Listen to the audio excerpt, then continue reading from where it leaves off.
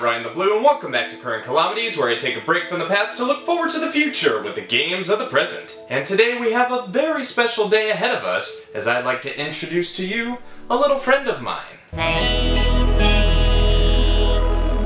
If you've never heard of this before now, you won't be alone. So I think the best course of action is to talk about how I first learned about it. So I first caught wind of this portable system back in 2019 when it was first announced, and it immediately caught my eye.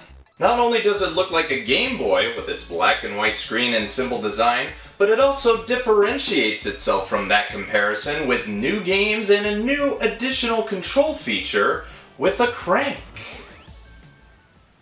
A crank! Some may think this is how you power it on, but no, you can actually play games with this crank. So I was very much intrigued by the Playdate. It was designed by Teenage Engineering, who are known for their synthesizers, and being brought to the world by Panic, who you might know as the publishers of Firewatch and Untitled Goose Game, which I've looked at previously. Games would be released by season, having names attached like Kaita Takahashi, Bennett Foddy, and Lucas Pope developing for the system, and its unique look and style just ticked all my boxes, though it was definitely looking like it would be a niche product with no backlit screen and a price point of $150. But I didn't care. I'm all about the oddball games and consoles of the industry, so this thing is right up my alley. I kept tabs on the Playdate and was looking forward to pre-ordering it in early 2020, but we all know what happened that year that we all wish we could forget. Let's just put up the 404 page not found and move right along. So yeah, COVID did a number on everyone, including Panic, who had to delay the initial pre-order to a later date. But in between, the deal just got sweeter. The number of games per season increased from 12 to 24, letting us have access to 2 new games a week. More details were shared about how to develop for the system if you were an amateur or professional game developer, with lots more to come in the future. Unfortunately, the price increased to $180, but that's a bit understandable since you'll be getting more crank for your buck. So when it was finally announced that pre-orders were going up on July 10th, 2021, I woke up before 10 AM to be one of the first Playdate owners of 20,000. And after getting through the site crashing, I proudly became number 12,664. My cousin caught it earlier than me. Damn him. It took another year of patience, a little setback in the battery department, and constantly looking at the Playdate Twitter page for updates to get me by. But when I got the shipping confirmation on June 28th, I was through the roof. And I haven't gotten down since.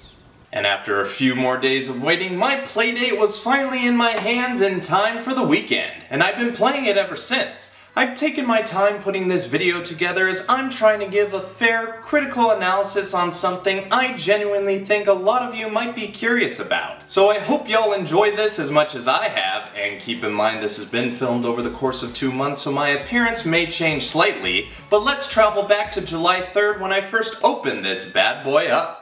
In the early morning hours, I got a close-up look of the box, and it looked so simple, shiny, and inviting with this little message on the back. I also got this little cover which costed extra, but it should serve as extra protection. I almost didn't want to open this up because it looks so nice, but I already know somebody out there is bound to do just that, so let's crack the seal and see what's inside. And what it has did not disappoint, as it had the unit looking so damn good in person, and this little have fun pouch contained the charging cable and a little message explaining how to get us started. But before we do that, we just have to take a moment to admire this little bit of gaming tech. You gotta admit, at the very least it's cute, and I'm a little scared that I could crush it with my hand. I also like that the theming and friendly attitude extends to their documentation. Turning on the system, we have a rather impressive interactive opening screen that tests out all the buttons and inputs, as well as getting us off to an entertaining start. But we gotta get serious and do a little setup stuff. Some of it I gotta do off camera, but we got to a point where I had to charge the system a bit, so I did just that. Let it sit, and we'll see how long it takes. While we wait, we can take a look at the cover, and it also looks nice and compact. Should fit right in with the Playdate, giving it a nice mix of color. I didn't have to wait long for it to charge at all, and with a quick update and a few additional adjustments, we get introduced to the first 2 games of Season 1. We'll start with Casual Birder, where the main character looks a little bit like my cousin. Nathan, who you'll recognize in a few game reviews, pre-ordered his own Playdate. He got his a week before me, and I asked him to wait until I got mine so we can experience the new handheld at the same time. And that's exactly what we did on this day, and you'll hear his thoughts later on in this video. But he did get a head start on the first game because I had to download a critical update. What the heck, man? But I honestly don't think I missed too much. We're the new guy that's moved into town and gets involved in their bird photography competition. How the game works is like an RPG of sorts, and when you see a bird, you gotta take your Playdate shaped camera out, adjust the crank to focus, and snap a photo, and you've captured it on film. I guess you could call this a Pokemon parody, but this is either what those in the Pokeverse would play, or it combines the best parts of 2 Pokemon games. But even with that comparison, I didn't find this game very interesting, unfortunately. It's got a detailed and cartoony art style that gives a lot of character to the townspeople, but I don't think there's enough to really get me invested. And when you have to play an unlikable character like this, I can't identify with this dweeb. So yeah, we're not off to the best of starts. However, there's one way we can make things better. Y'all didn't think I'd be playing all the games like this, right? Luckily, the folks at Panic had thought ahead and gave us the program Mirror that you can download to your computer to view and record your Playdate gameplay.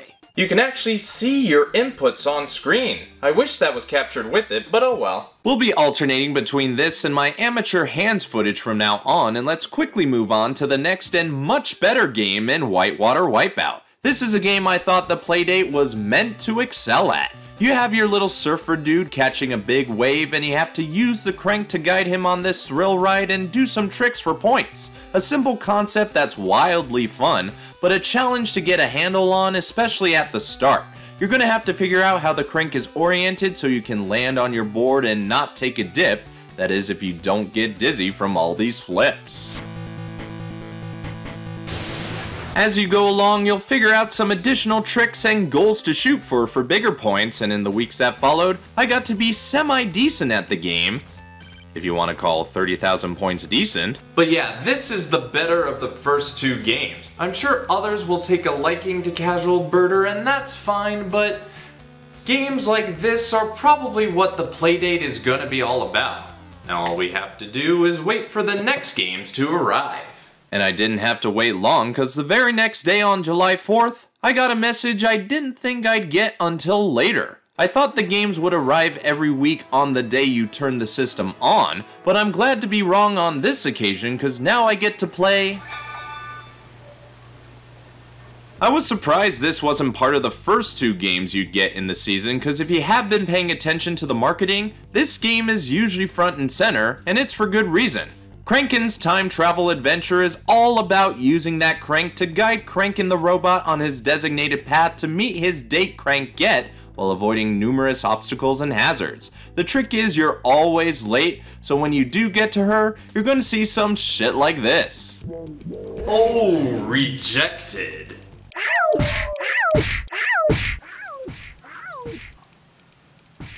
I could literally do this all day. You'll get familiar with some of Crankin's habits when it relates to certain obstacles, but the game throws so many new ideas and hurdles at you that you'll have to keep a level head so you can progress. You can be stopped in your treks by anything that comes into contact with you, like butterflies, birds, or even walking doo-doo, cause why not? So it might leave you guessing and replaying levels till you get it right.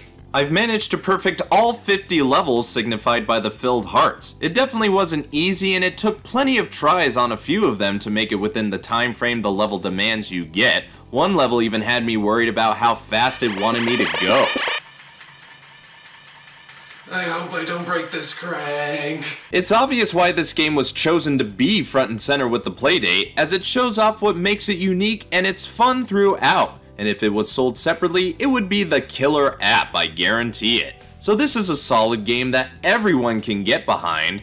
Boogie Loops, on the other hand, massive misfire. This is pretty much the music editor from Mario Paint, and that's it. Some people might like it, But do you really think you should have followed up a masterpiece with something that'll take some time to learn? That is, if you want to learn it? No thank you. Well, we're 2 for 4 so far. A little disappointing, but the good games are really good that they make up for the slack.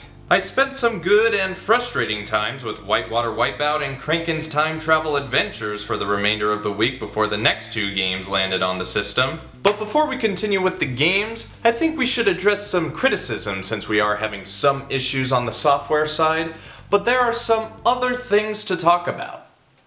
The obvious fault everyone will be quick to point out is that the Playdate doesn't have a backlight screen. I can see where people are coming from, as we are in a time where that should be mandatory on a handheld and it should be affordable to include, but I would argue that not having one adds to the charm. It's meant to be semi-old school with its 1-bit screen that has stellar graphics, and I personally haven't had much issue with the lack of a backlight. Probably because I live in Arizona where the sun doesn't go down till tomorrow, then our trees are already burned up. I usually play my Playdate in the daytime while en route to college, and that's ideally what you'll be using this for, as something to play when you have a break in between your daily activities. Games of course can range in length, but most can easily be played or complete in small amounts. And of course you can play this however you want, but from my experience the backlight shouldn't be much of an issue so long as you have a good light source. But let's go back to the games real quick. I like the idea of the games being given to us in a season-based manner, but I think Panic is missing the boat on how to deliver the games to later customers. Remember, games will be delivered to you once you turn the system on, and that goes for everyone. So you might be where I'm at now in Group 2, while everyone else in Group 1 has probably experienced all the software within the first season. So there is some disconnect to how everybody will experience these games, as it won't be everyone, everywhere, all at once. So I would argue Panic should rethink their strategy to how they tackle a season for later customers. Perhaps they should go from a weekly to daily dump of games, or at least have the games that are already out for a season out for new owners. This will more than likely be a problem for Season 2. Wouldn't it be better if all Playdate owners experience this together? That way I wouldn't be behind on talking about some of the new games that came in some time ago, but just came in for me. This week finally gives us 2 good games in my mind, and we'll start with Lost Your Marbles, a visual novel where we take the role of Proda, whom after testing Professor Marble's latest invention, literally loses her marbles and her dog, who we have to find. All the while meeting colorful characters and having to make complete thoughts by taking a marble and hitting these orbs with different answers, some being better than others given the situation or your opinion. Can't say I played anything like it, but I enjoyed going around Pomegranate Village and interacting with the locals who have some interesting personalities. I mean, Proto's mom is a wrestler, and the inspiration is obvious. Finally! The game is short, but after the credits end, you'll see there are more endings and scenarios to go for, giving you plenty of replay value. So it's keeping my interest in this game high, and I'm encouraged to come back for more. I liked it. Pretty humorous and intriguing. Now I'm wondering what I should do next.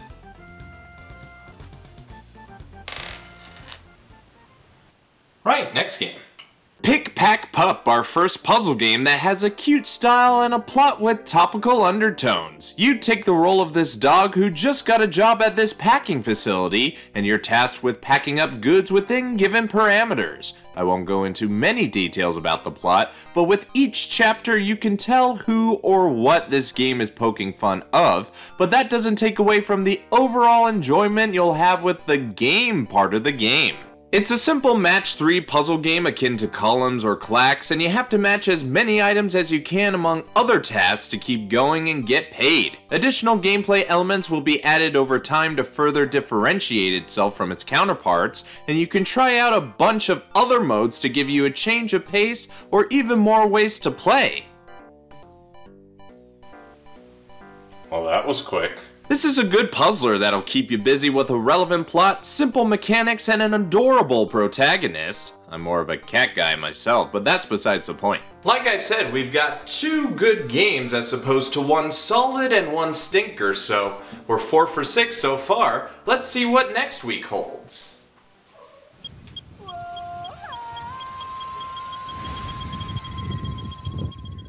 The good games keep on coming with the 4th week, with these two being better than I would have initially thought just by the titles alone. Starting with Flipper Lifter, we have an arcade-like game where we use the crank to transport the elevator up and down to get penguins to their destination as fast as we can to keep the timer clicking. Getting the penguins to their floor will award you with more time and a star, which getting enough of will unlock more levels, and be careful with how many penguins you let on as it'll add weight to the load. Don't want to reach over capacity because that would be an unfortunate mess. The quicker you are, the more stars you get, and the more floors will be added to the challenge, and once time runs out, that level will conclude with hopefully your personal best. I do have one complaint on the second level in the mines. How are you supposed to know that you can transport from one end to the other from this section of the shaft?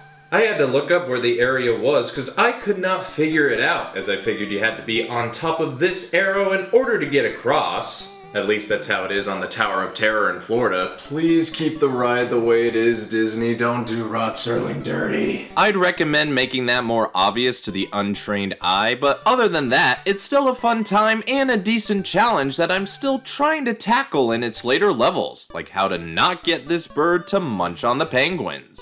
Oh my god, no! This next game I think I'm putting the most investment in. Echoic Memory, where we're tasked with checking over these hi-fi AI sound systems for no real reason other than that's our job, but something sinister is arising as we're not allowed to interact with the sound systems or will risk termination. However, they seem to be showing some signs of sentience and individuality. In between the plot, you validate these hi-fi AIs by matching short tunes to the appropriate sound modules. When you match them all correctly, the unit will pass quality control and you'll move on to the next. And I just have to ask, is there some conveyor belt noise that should be here?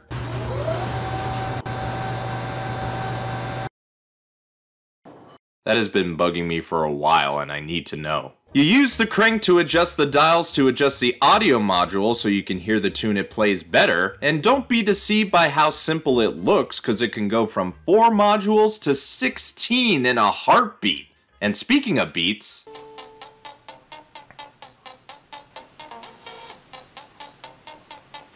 if I get content ID for this, I'll be pissed. I could probably guess where the plot will take me, but I like the gameplay as it's very unique as far as I know, and it gets more difficult as you go along in a fair way. You won't believe how many fuses I've blown based on my tone-deaf ears.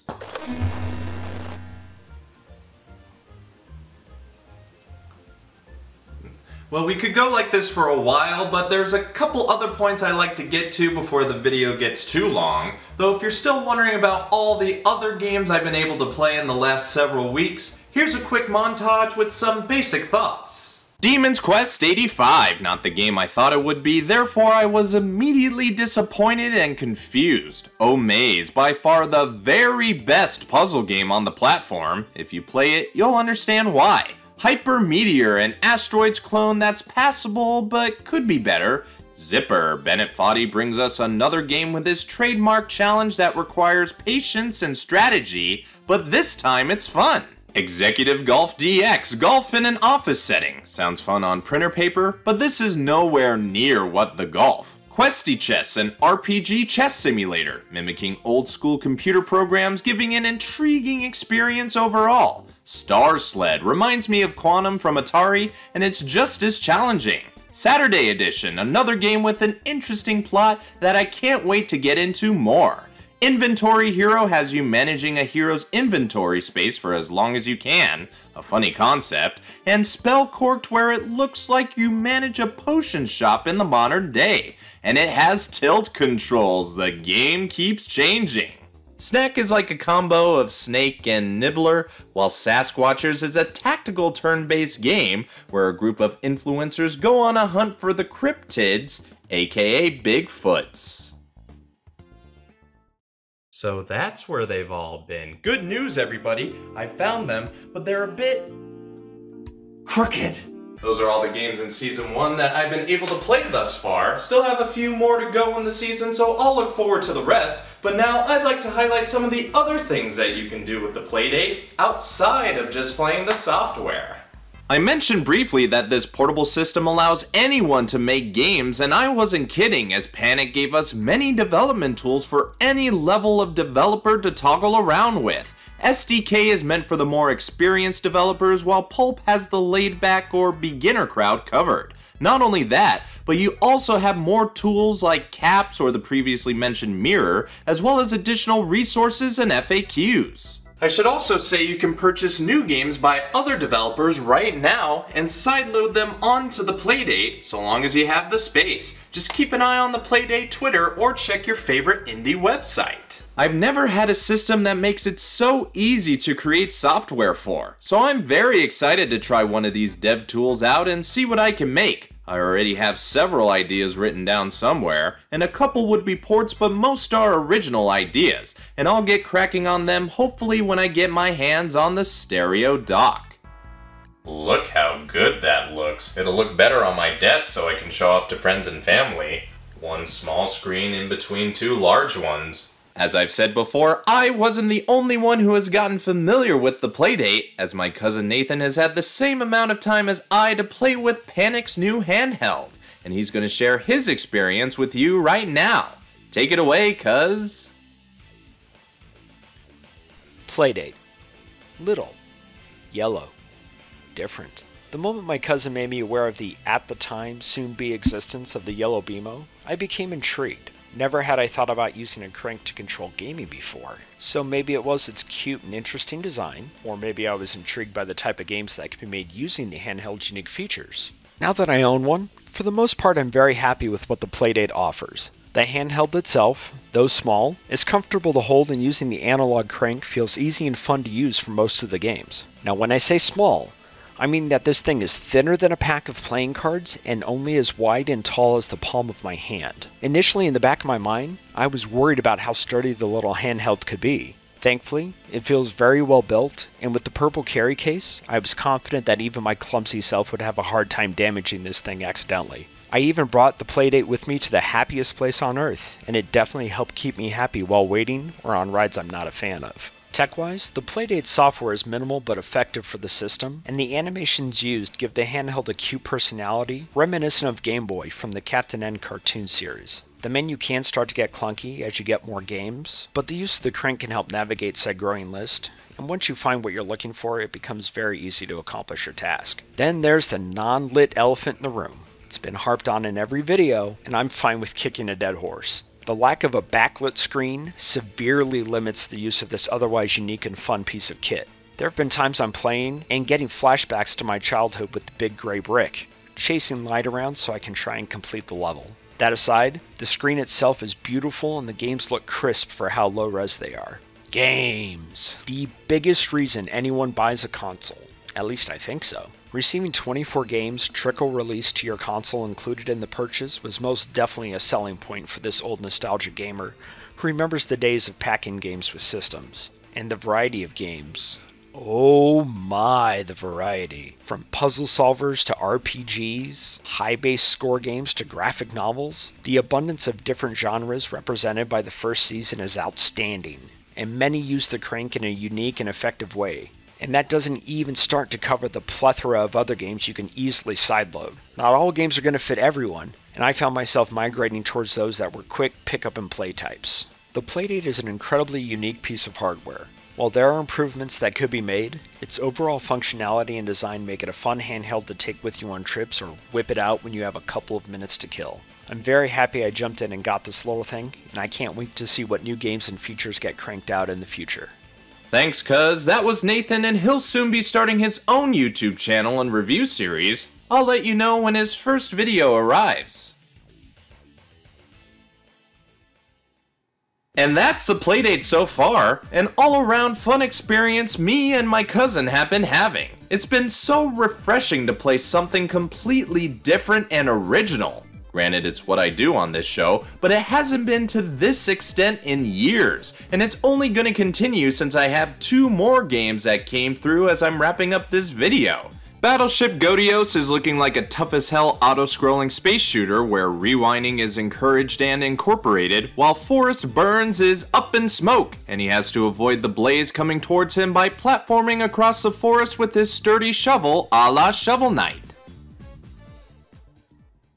Will it piss anyone off if I say I've never played that yet? So with all that being said, what's my overall opinion?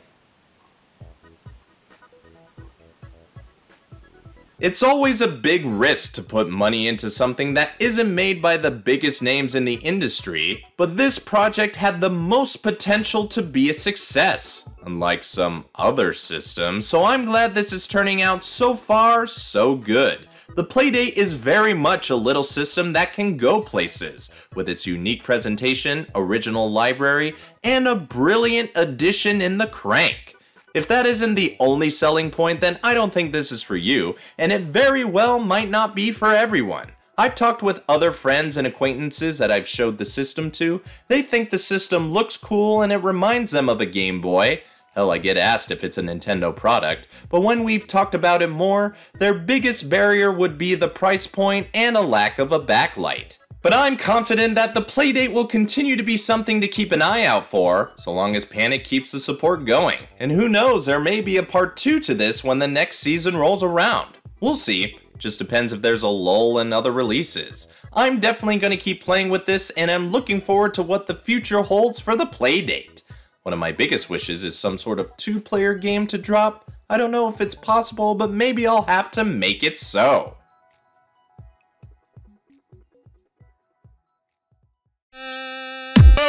So what do you think? Do you agree with me, or have your own thoughts? Let me know by leaving a comment. If you like what you see, like the video with those thumbs up. If you think anyone else would like this vid, share it around. And if you want to see more of me, this show, and others, hit the subscribe button. I'm BrianTheBlue, thanks for watching. I'm going back to the past, and until next time, I'll see you in the future.